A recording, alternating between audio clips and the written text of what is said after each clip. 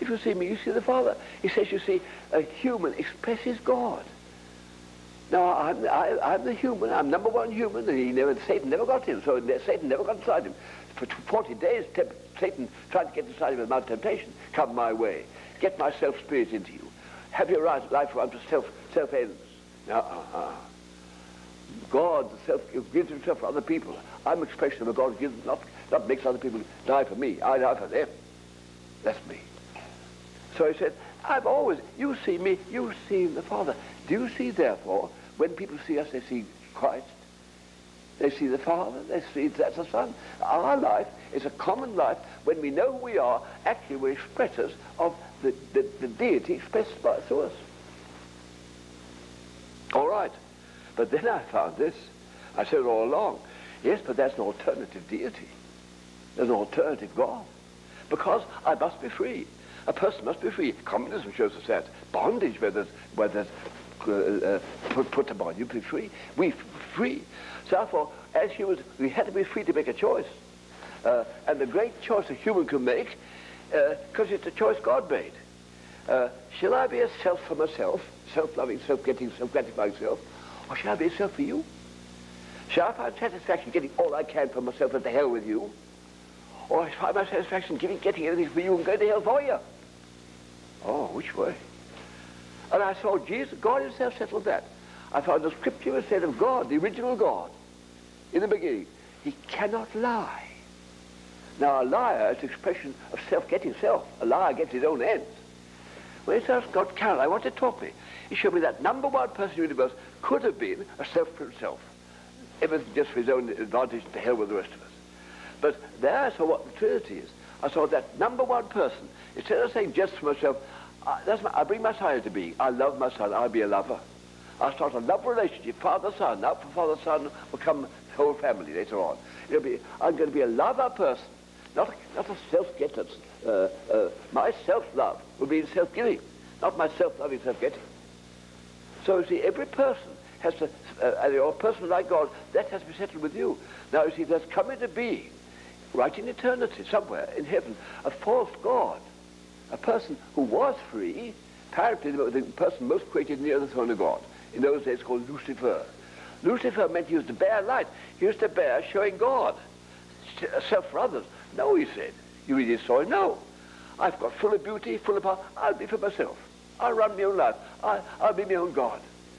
So he brought into being a false kingdom. That's why he's God of it, of self-loving self. He's the God, the spirit of error, of self-loving self, self-getting self. Now do you see us in the Garden of Eden? We have to be free, we have to learn our freedom, so we're confronted by the alternatives, by the two trees. And we're told that if we take near the tree of life, it says, which means the fruit goes into you, you'd have eternal life.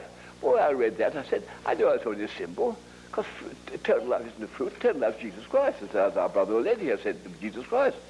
So it's symbolized, if you take the right fruit, Jesus Christ comes into you, and he begins to live his quality of life by you. Therefore, if you take the wrong fruit, the spirit of self-centeredness gets into you. That's what happens. And we were tricked by Satan, and we received that fruit, we received into us this spirit of error. Satan came and dwelt in us, and began to express himself in us. Now, I got to get this straight, because this is a difficult point. See, something happened then, which has made a vital difference to us. Until you get this difference clear, I had to get it cleared up. So you get it cleared up, you won't get the thing clear. The vital difference is Satan himself is self-deceived. He thinks he runs himself. I'm independent. He's not. He's God's servant. He's made by God. God uses Satan. We'll talk about that tomorrow. God uses Satan and evil for good ends. He used Satan to crucify Jesus so we might get resurrection. So God uses the evil person for his own ends. He's God's agent. But Satan doesn't know that. I'm myself. I'm my own God. I run my own show. I'm independent. I'm self for self. Now, he is a deceiver. The Bible says, as one statement in Revelation 12, which gathers all the names of Satan together. It says, that old serpent called Satan and the devil. It's the only scripture where the three are put together. That old serpent, the God of Eden, called Satan and the devil. That's three. What did he do? He deceived the whole world, it says. Now, deceives means you're tricked. Makes you, kids you, makes you think what you are. Now, he's deceived. He thinks he's independent. Now I want to say this. What he did in the Garden of Eden, he tricked. You didn't know he occupied you and expressed himself by you. He made it yourself. You run your own life. A human never runs his own life. A human is a computer who has a programmer. He's a branch that has a vine. He's a vessel that has a liquid. And the running is what kind of liquid, what kind of vine, what kind of programmer. It's the God in you that runs his quality of life through you. Now Satan hid that. Satan made, you're the one who does it. You do the bad things, you do the good things. You never did. See, that's how we've been tricked. See, you and I never did good or evil. The evil was Satan expressing himself, getting himself through you. The good is Jesus Christ expressing himself, giving himself through you. Now, we're free people. Because we're free, we cooperated. In that we chose to be with Satan. So we are cooperating with him. We didn't do the sin. Satan did the sin. Now, Jesus saw this. I want to try to explain the importance of it. When it's in chapter 8 of Gospel of John. When the Pharisees, unborn again people, were attacking him. That's like we were. We used to be self-righteous Pharisees. Attacking Jesus Christ, refusing him. He suddenly said, here, there are two fathers, not one.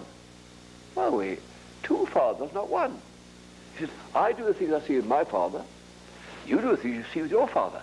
Well, these were indignant Jews. Jews are monotheists. What do you mean? They said, we weren't born of fornication. God's our father.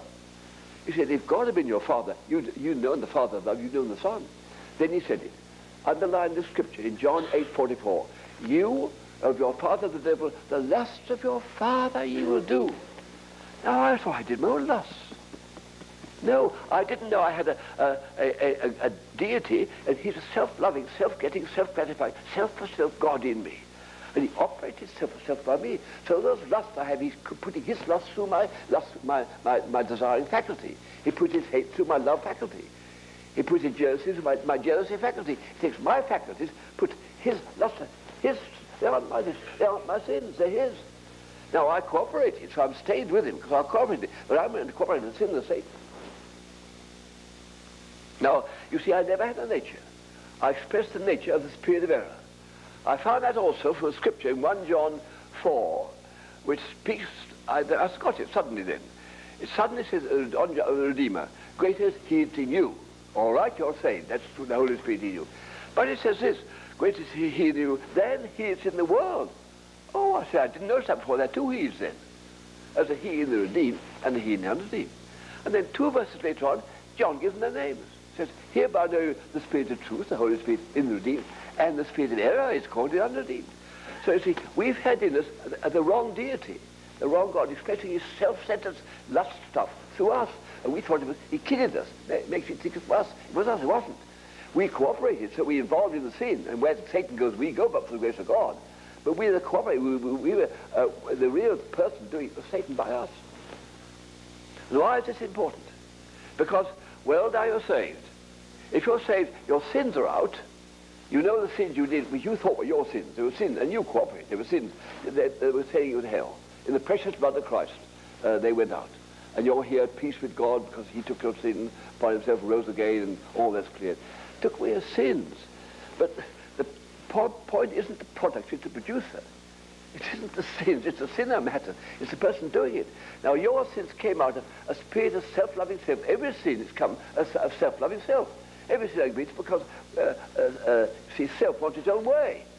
But it's Satan's self wanting its own way by us. We combine Satan's self. Now we didn't know that. Now what's the consequence? Here's our trouble. We come into Christian life, we think, I should be better. Why do I have jealousy? Why do I hate? Why do I lust? Why do I get angry? Why haven't I more peace? Why haven't I more power? I. As if this should be changed. This has never went wrong. It was stolen property. It's God's beautiful property, misused it. There always was a beautiful property. Your appetite factor was always beautiful.